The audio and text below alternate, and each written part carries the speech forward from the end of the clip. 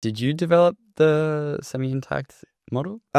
We did, yeah. So what that means is that we were able to keep some of the tissue alive, because, as I said, it's deep within the skull. We can't possibly do this on humans, and this is where I'd say, some people obviously find this. There are sensitive issues, but let me say from the get-go is that there are very strict rules about any kind of animal research.